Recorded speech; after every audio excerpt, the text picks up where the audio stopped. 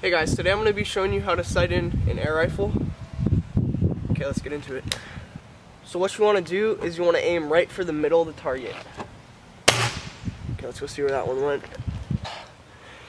Okay, it went down and to the right. That means we're going to have to go up a few clicks and left a few clicks. Let's go make the adjustments.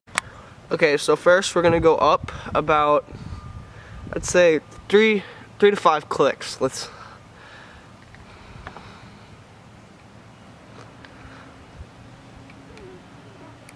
Two, 3, 4, 5.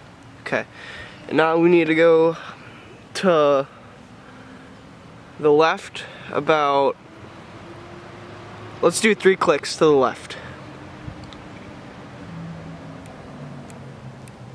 Okay, now let's see how that worked. Again, I'm aiming for the middle, same spot I aimed the first time. Okay, let's go see where that one hit. Right here, this is where I shot now. I need to go left a few more clicks and then we should be good. When you're sighting in your gun, I recommend you get a bucket or something to keep your shot steady. And you always need to aim for the same spot. Okay, that one was low again. Let's make the adjustments.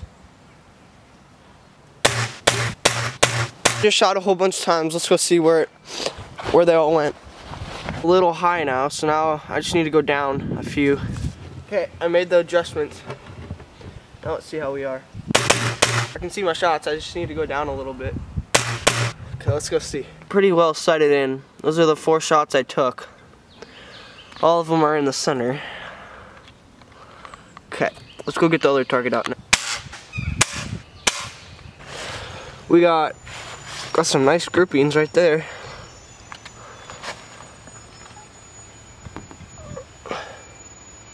I took a few more shots with my gun. I would say that's pretty sighted in to me. Okay, just finished sighted in my air rifle.